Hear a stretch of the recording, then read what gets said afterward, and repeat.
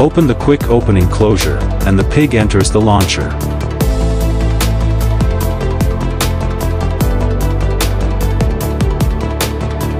Then, the pig moves from the launcher into the pipeline.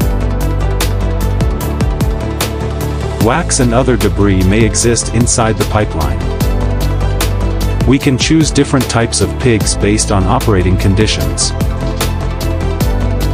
taking advantage of their respective strengths to clean the pipeline effectively. Keeping the pipeline clear is essential for maintaining operational efficiency.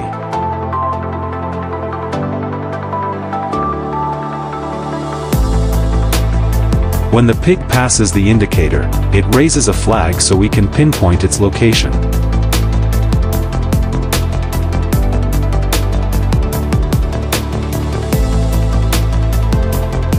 After passing through the pipeline, the pig enters the receiver. Open the quick opening closure again and remove the pig.